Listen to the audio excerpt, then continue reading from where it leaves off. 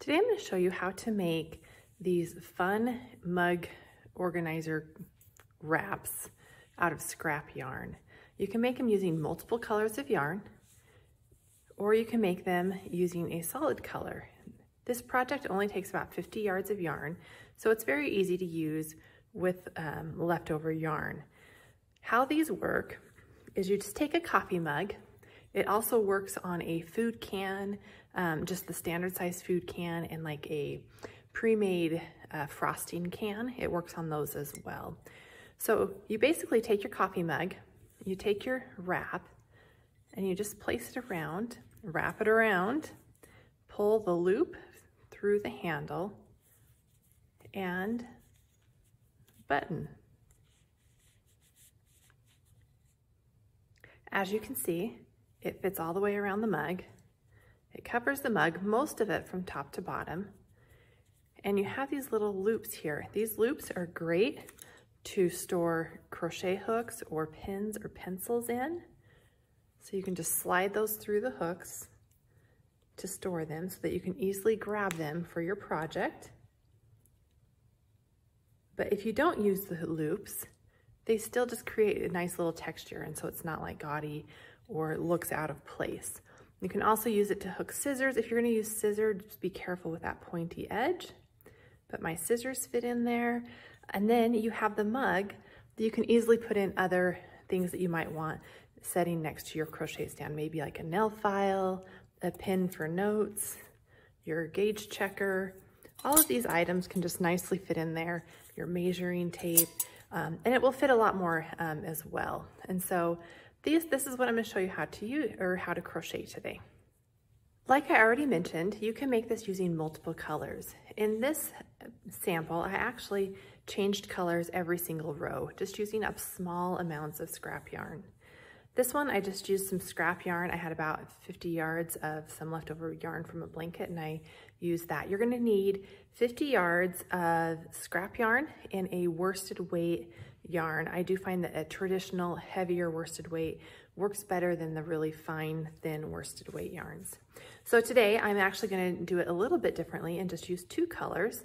I have some leftover sage green yarn that I will be using, and then I also have some leftover yellow yarn from a blanket I made as well.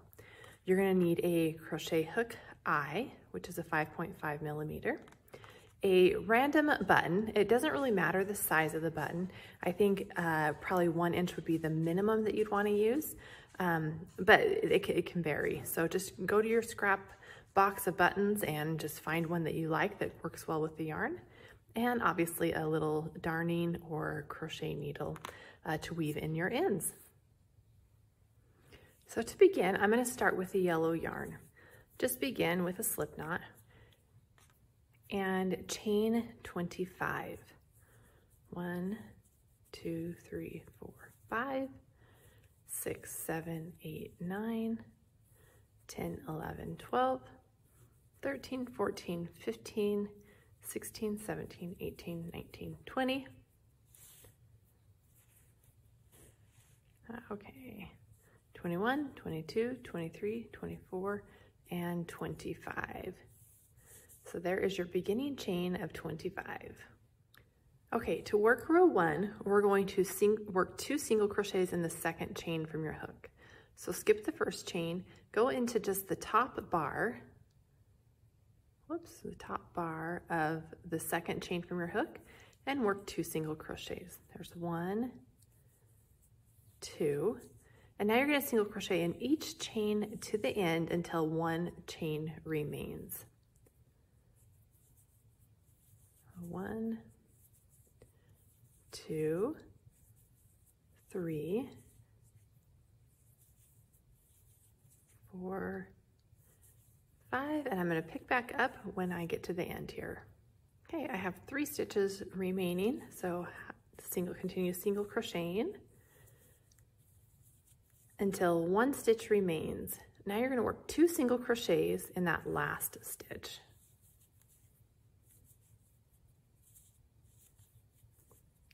Okay, so the top of the chain has been worked in. Now we're going to rotate our work around and continue crocheting in the bottom bar, which is now the top bar of the chain. You're gonna repeat that and work 2 single crochets in that first chain. And as I do this, I like to bury that beginning strand of yarn. So 2 in the first stitch, which round your corner, and then you're gonna single crochet in each stitch to the end until 1 stitch remains again. So again, just bury that beginning piece of yarn as you work down the beginning chain. And again, I will pick back up at the very end of the row and show you how to complete that. Okay, so I've worked all the way down. I have 1 stitch remaining. I'm gonna work 2 single crochets in that last chain. And then you're going to join in the top of the first single crochet to complete that round. You can continue with the same color, but if you're gonna switch colors for the next row, you're going to want to get your new color of yarn. I like to tie a slip stitch at the beginning. And you're going to join the end of round 1 with the new color. So you're going to insert your hook into the top of that first stitch, put the new color of yarn on your hook, and pull through to complete that slip stitch. And then we're just going to start the next row with the chain 1. I'm just going to go ahead and do that there. So now, as you can see, row 1 is completed. And it's a full round, and so we will be working in the rounds for the rest of the project. Okay, so now we're gonna work round 2. So I already did my chain 1 just to kind of secure that in there. So you begin round 2 with that chain 1. You're gonna work 2 half double crochets in the first 2 stitches. So here's your first stitch, so yarn over, insert your hook. Again, I'm gonna bury that beginning color of yarn. It just helps with having to weave it in at the end. So there's 1, 2 half double crochets in that first stitch, 2 half double crochets in the next stitch,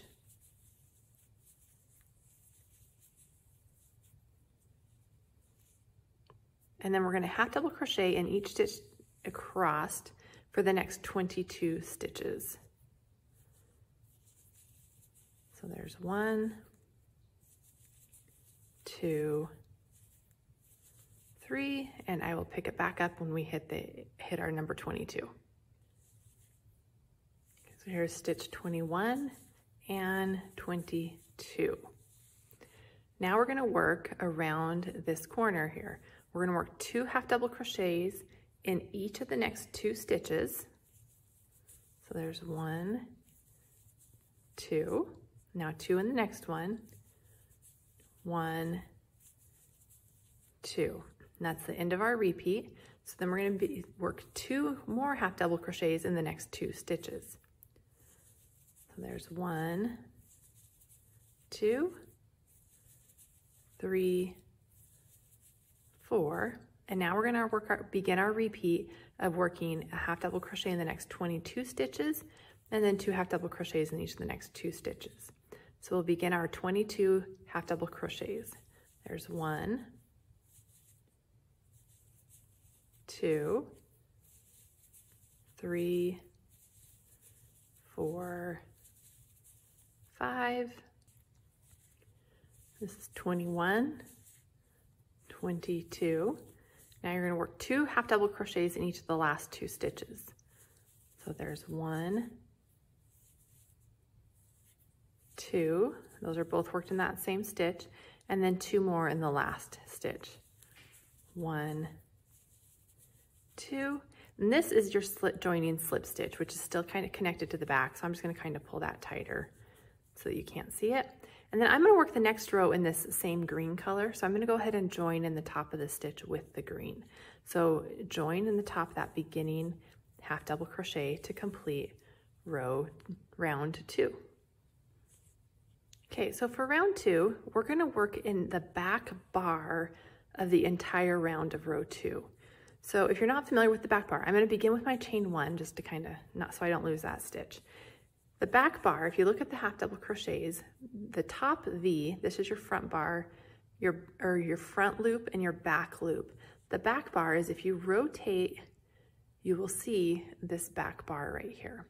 So you're going to ignore the front and the back loops of your stitch, or the top of your stitch. You're going to rotate back and grab that back bar right here, and this is what you're going to work into. Okay? So again, begin with your chain 1, and we're going to work single crochets for row 3. Okay, so the first one's going to be your hardest one to identify. So you've got your chain 1, rotate back, and it's going to be directly below. So here's your joining chain 1. It's going to be right below. So it's this stitch right here. So just put your hook through that and work your chain or your single crochet. Then you're going to go into the next stitch. Again, rotate over, find that back bar, and you're going to work 2 half double crochets in each of the next 2 stitches. So there's 1 in that same spot, 2. And then the back bar of the next stitch,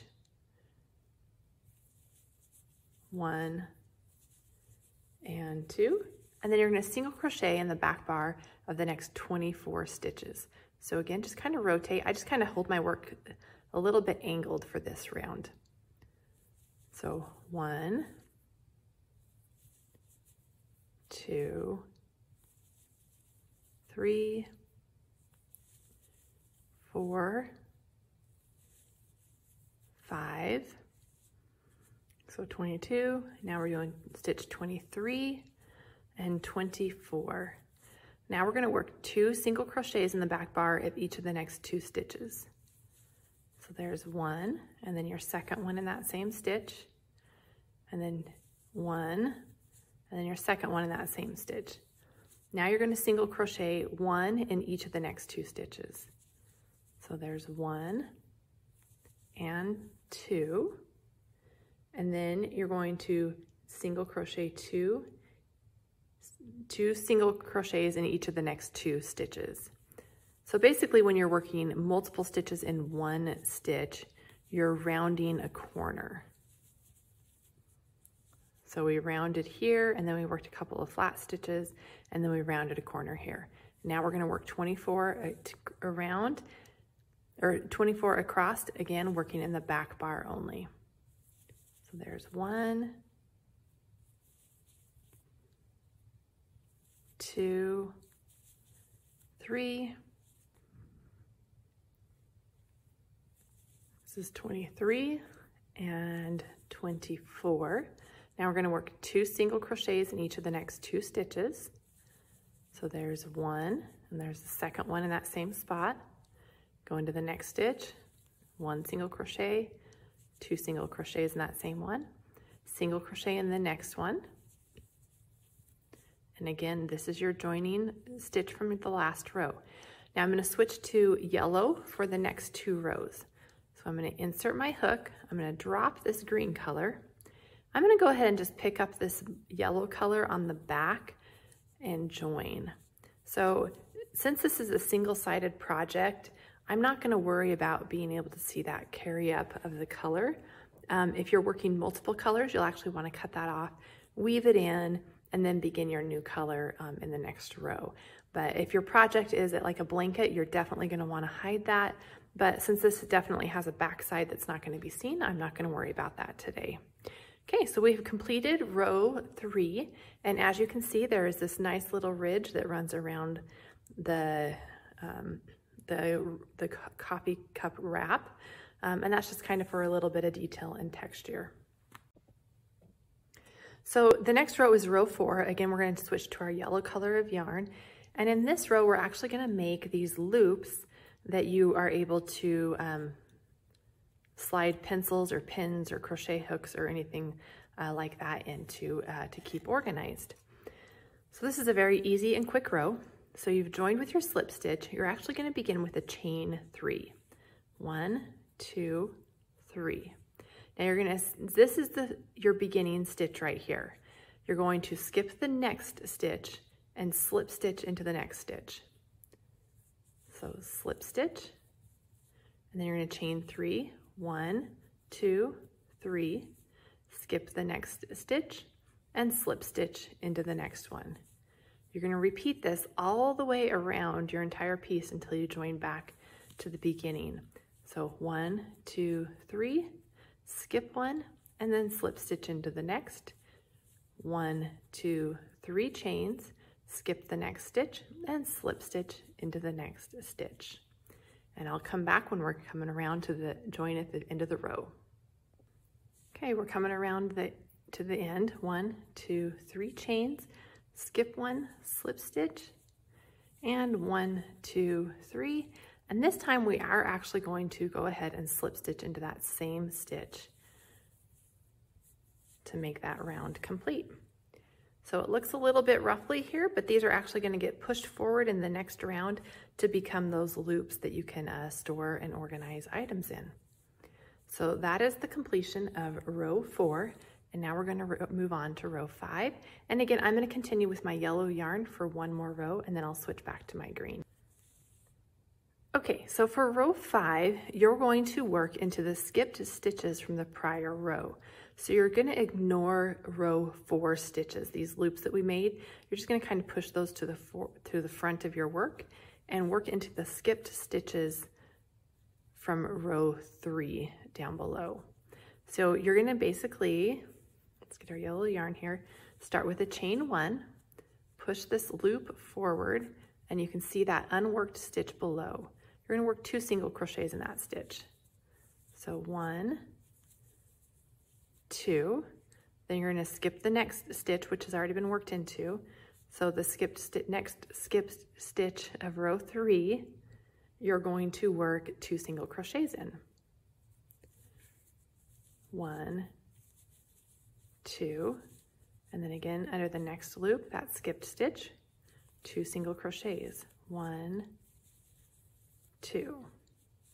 The next loop, pull forward, work 2 single crochets. 1, 2. So again, you're just pushing that loop forward, finding that stitch underneath and working 2 single crochets. You're going to do this all the way around and then join in your beginning slip stitch at the end of the row. Okay, we're coming around the corner here. So again, pull that loop forward, 2 single crochets in that skipped stitch. We have 1 more loop, pull that forward, and 2 single crochets in the last stitch. And then we're going to join in the top of the beginning single crochet of that round, but I'm going to switch to green in the next row. So I'm going to insert my hook, drop the yellow yarn, and pull up the green yarn for the next round. So round 5 has been completed. And as you can see, what used to look like little ruffles around, these have all now been pushed forward. And now there's that clean edge from row 5 underneath. So for row 6, we've already switched to our new color of yarn. You're going to begin with the chain 1, which I've already worked. Half double crochet, work 1 half double crochet in each of the first 2 stitches. So yarn over, insert hook, pull up a loop, complete your half double crochet, and then half double crochet into the next one. And then you're going to work 2 half double crochets in each of the next 3 stitches. Again, those are going to kind of help make that rotation around the corner there. So there's 1, and you're going to work another one in that same stitch, 2, and now 2 in the next stitch. So there's the first one, yarn over, work into that same stitch, 2 half double crochets in that stitch, and then 2 in the next one. So there's 1 and then 2. Now you're going to work a half double crochet in the next 24 stitches. There's 1, 2, 3, and 4, and then I'm going to work down the side, and then I'll pick up on the other corner and work that with you. So here's 22, 23, and 24. So I've worked down the whole edge, and then we're going to work the corners here. So again, 2 half double crochets in each of the next 3 stitches. So there's 1, 2 in one stitch, 1, 2 in the next stitch, and then 1 and 2 in the next stitch. So we've worked 2 half double crochets in each of the next 3 stitches. Now we're going to half double crochet in the next 4 stitches. So just 1, 2, 3, and 4, and then 2 half double crochets in each of the next 3 stitches. So there's 1, now work a second one in that stitch, 2, 1 in the next stitch, and then second one in the next stitch. and then one in the next stitch, second one in that same stitch. We've worked 2 half double crochets in those 3 stitches to round that corner. Now we're going to work 24 across the long edge again.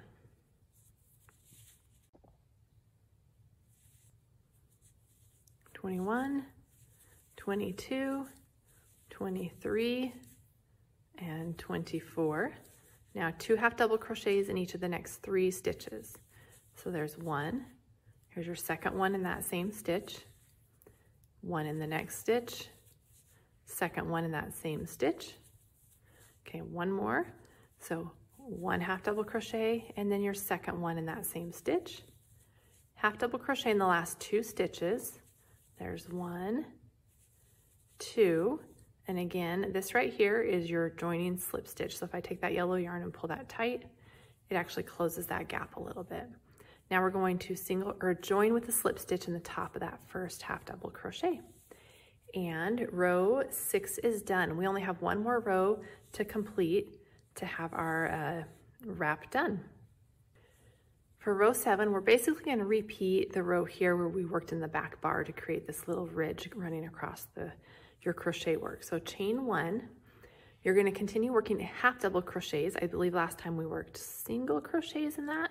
We're going to do half double crochets this time. So half double crochet in the first 4 stitches. So again, pull that back and identify where that back bar is right there. So yarn over, the first one's the trickiest. Grab that back bar. Okay, there's 1, and then you just kind of rotate your work to find the back bar on the rest of the rows. So there's 1, or stitches. 2, 3, and then 4.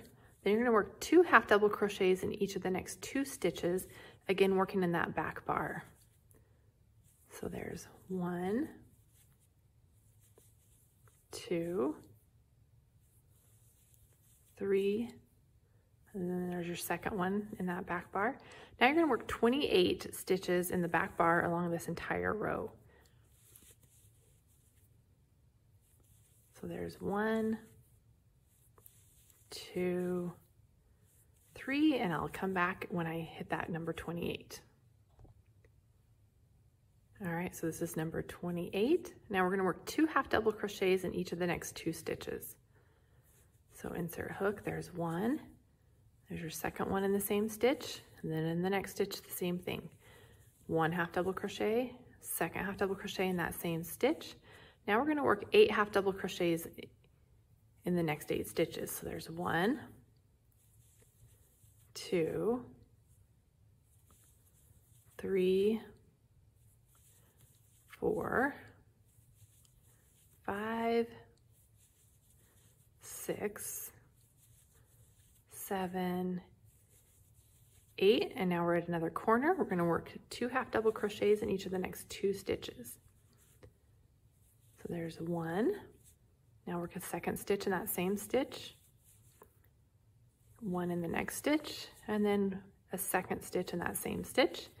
And then again, we're going to do 28 half double crochets in the back bar along this edge, and then we'll pick back up at the end. All right, and this is stitch number 28. Now we're going to work 2 half double crochets in each of the next 2 stitches. There's 1, and then our second stitch in that same stitch. And then in the next stitch, we're working 2. So there's the first one and the second one. And then to finish off the row, you're going to half double crochet in each of the next 4 stitches. 1, 2,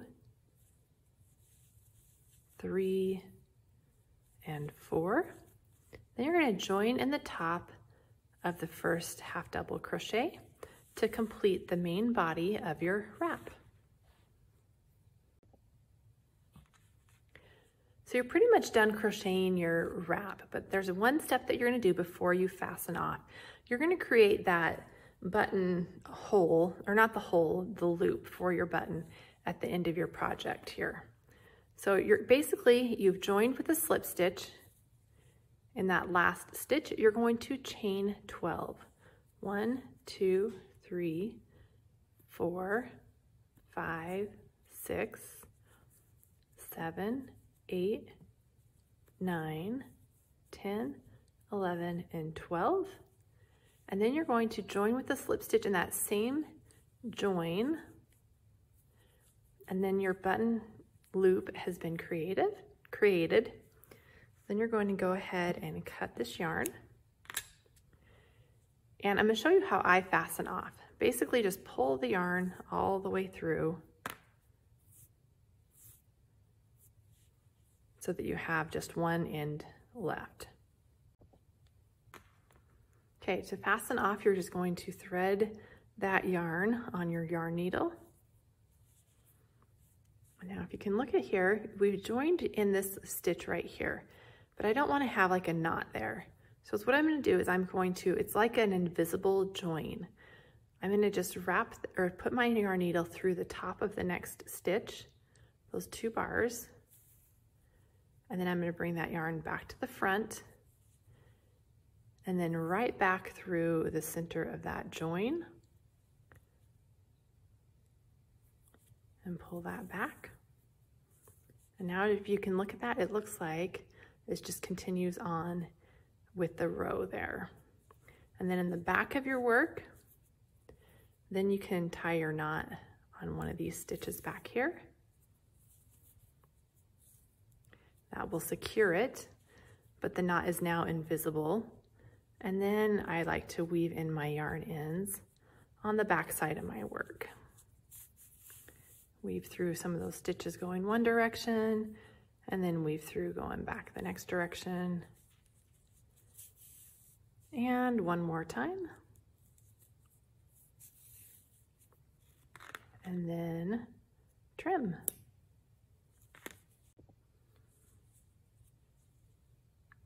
Okay, so now that buttonhole has been created, or button loop, I guess you'd call it. I still have my yellow yarn here, so I'm just gonna go ahead and cut that off, cut off any extra pieces you might have, and we're just gonna weave in those ends. Again, the back side of your work is not going to be seen on this project, so you do see my carrying yarn here.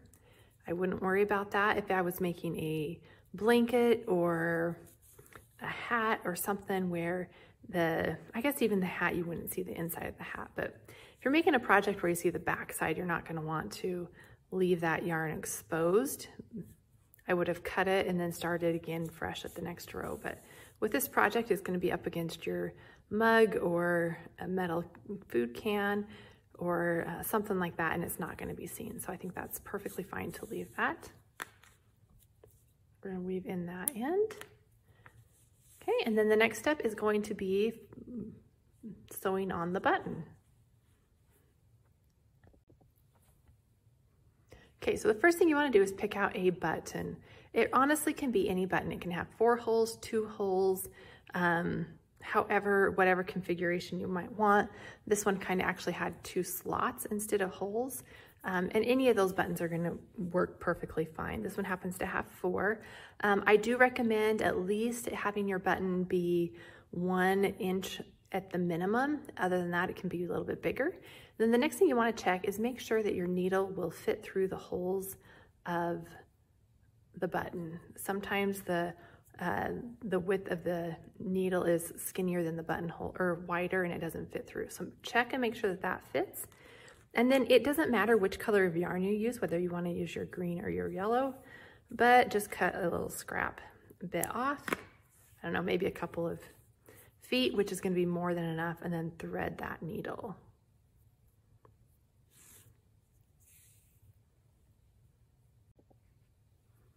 Okay, our needle is threaded. We have our button, and we have our completed cozy or wrap. So make sure you sew the button. I did make the mistake on one of my samples and sewed the button right up here. It actually needs to be on the opposite side as the button loop. And I like to place it right over the row with the loops in it. So I just kind of place it right. You can see where the center is because there's a loop here and a loop here. So you're going to sew it basically over this slip stitch right there. And to start in the back of your work, insert your hook or your needle up and then through one of the button holes and pull through, and then through the next one, and then I go over that slip stitch. And I like to go through each hole twice. One time is probably sufficient enough, but I don't know, I'd rather have too many than not enough, I guess. So then we're just going to repeat that.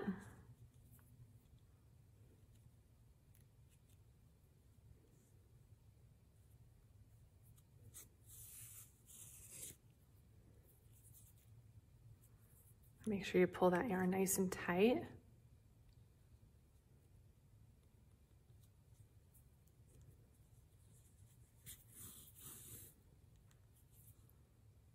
Yeah, I'm going to get one more on this side. Sometimes it's easier to just flip your work over and see where you're placing that yarn.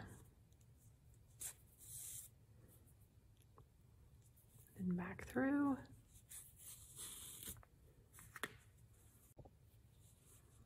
Okay, so once your button is sewn on, I like to just tie a knot here at the back. And then weave in your yarn ends. Go through about 3 stitches, going one direction, a couple go in the next direction, and then back through. And trim,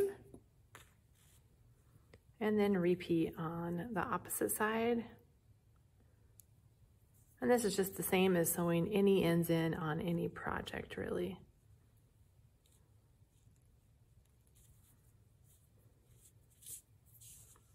I like to weave them through the same color of yarn. So if I'm weaving in green yarn, I weave it through the green stitches. Just makes sense because if it happens to show, you can't see it as well. And then trim that off as well. And now your organizing coffee wrap is completed. And to show you how it works, you just take an old coffee mug and you're going to place the wrap over the mug, wrap it around the mug, and then just take this the button loop that you made and pull it through the handle and around the button. And as you can tell, there's a little bit of give here, so if it's a little bit of a smaller mug, that's fine. And there's your mug. And then you can take different items. Let's say you have pencils. Again, you can use this, I showed you with crochet hooks on my last one. You can do it with pens, pencils, paint brushes. If you're a crafter, you can put all your different paint brushes in here to dry so they don't touch. And then you can throw any extra items in here as well. Your glue sticks, your highlighters, markers, scissors, anything you want, and you still have room to click in. Lots of little crayons could go around here for like a kid's organizer. And it's just kind of a fun way to display your items that you would like to keep out and in use.